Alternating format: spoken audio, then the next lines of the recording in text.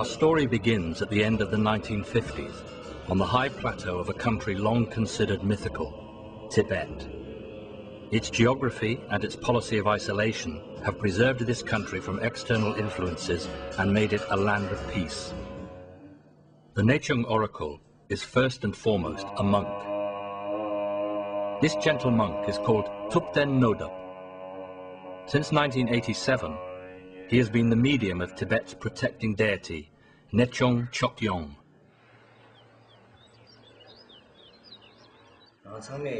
Important predictions that Nechung Chokyong gave are quite well known. The year 1959 was the most difficult period in Tibetan history. The Chinese had completely occupied Tibet and surrounded Lhasa.